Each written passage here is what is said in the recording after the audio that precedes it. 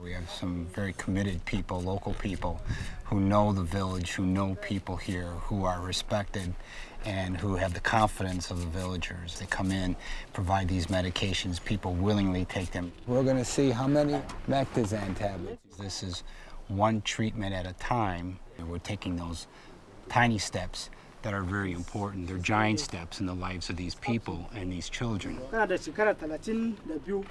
In the previous village we were in, we heard about this is now the second generation, possibly the third generation.